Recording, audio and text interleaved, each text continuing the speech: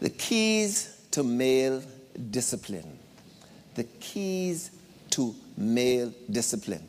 Now, the passage of scripture that was read last night, male and female created he, them. So when we talk about the keys to male discipline, we're talking about the keys to discipline for all people. Since out of male came everybody else. Since out of one man came everybody else. And so these keys you can take and teach to your sons and your daughters. You understand what I'm saying? It is discipline that we're going to be talking about. And so I want you to prepare your heart to hear what we're going to say. Now, everybody repeat after me, please. I would be able to learn a whole lot if is a big, powerful word, you know. If means now connecting what the condition of being able to learn if I didn't know so much already. The thing that keeps us from learning is what we already know. Now, I have a manna attitude towards life. Anybody understands manna? You know what manna is? You remember manna?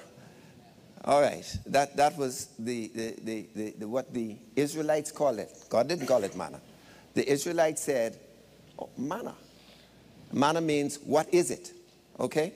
But it's become known as manna because that's how it's written. But manna came with specific instructions. Anybody can tell me what those instructions were? Only take and store up and take what you need for today. Because if you try to store up, what would happen to the one that you store up?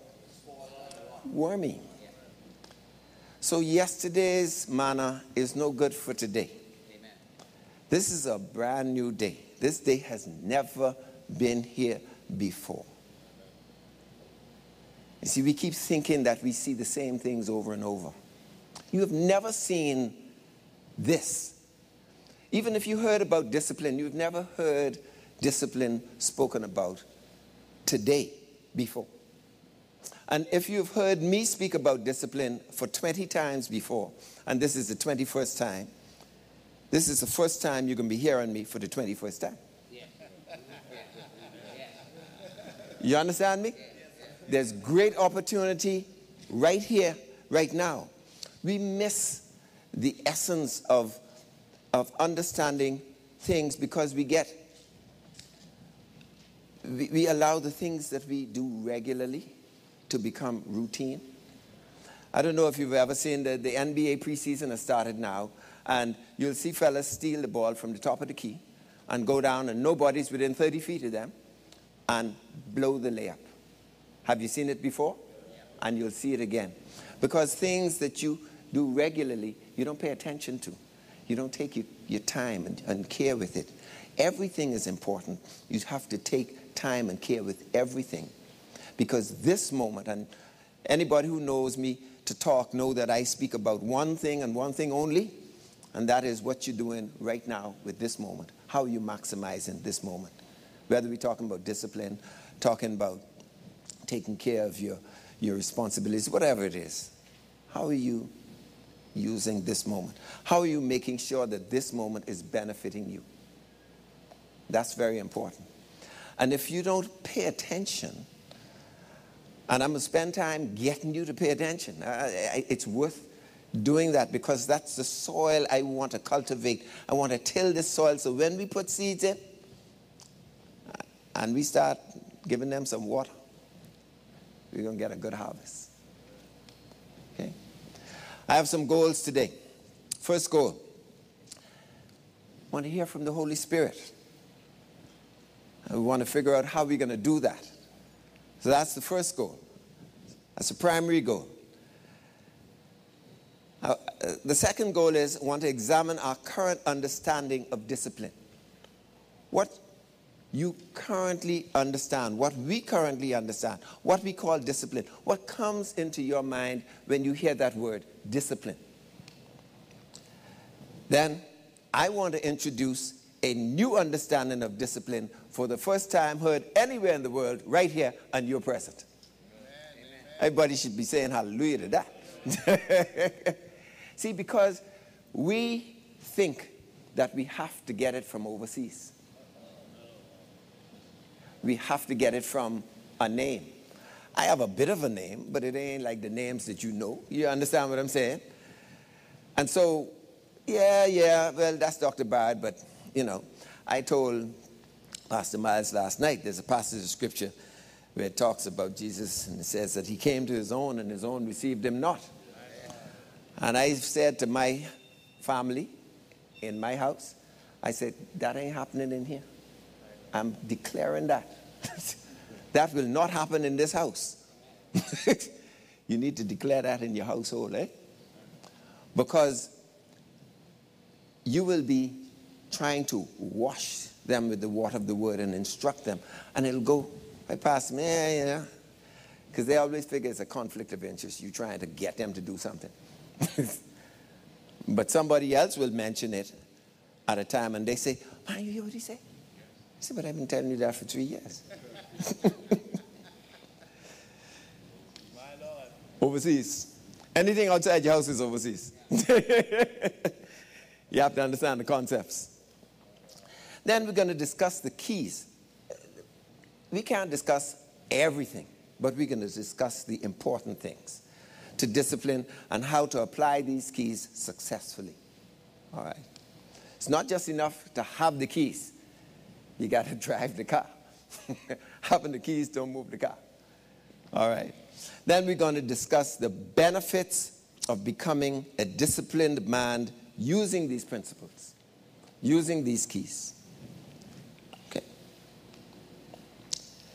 Then how to begin. What you need. I'm not just going to tell you what you need to do, but I'm going to say this is how you can start. And then I'm going to leave you with a take-home message.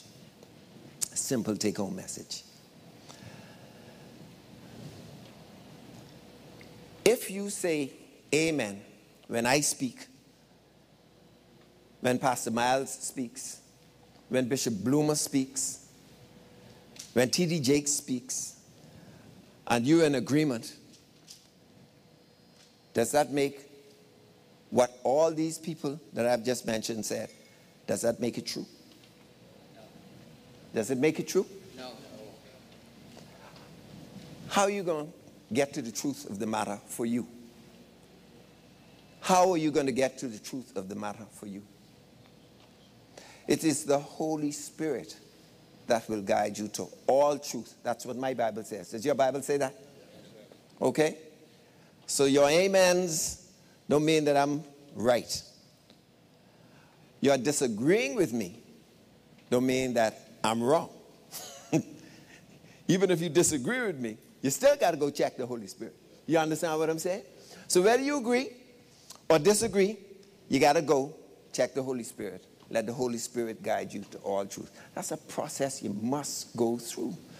Otherwise, you all down the road and, headed towards Atlanta, and you're supposed to be going to New York.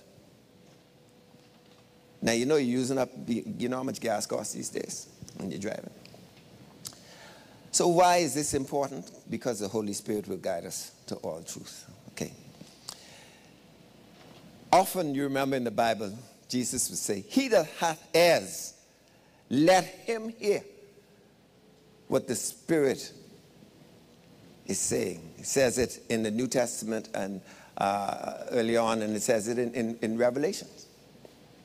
He that hath ears. You have to choose to listen, and you have to choose to hear what is being said. It's an act of your will. An act of your will. Okay? We want to hear from the Spirit because we want to walk in the Spirit. The Bible says, walk in the Spirit, you will not fulfill the lust of the flesh. It didn't say you won't have lust of the flesh. It says that the lust of the flesh you you will not fulfill. And that's an important thing for you to realize. Don't expect yourself, don't think of yourself, the Bible says, more highly than you ought. In other words, expect yourself not to have lusts of the flesh. You're going to have lusts of the flesh, but you will not fulfill them when you walk in the Spirit. Faith comes by hearing. And so, after you have ears and you have heard, you have to hear again. You have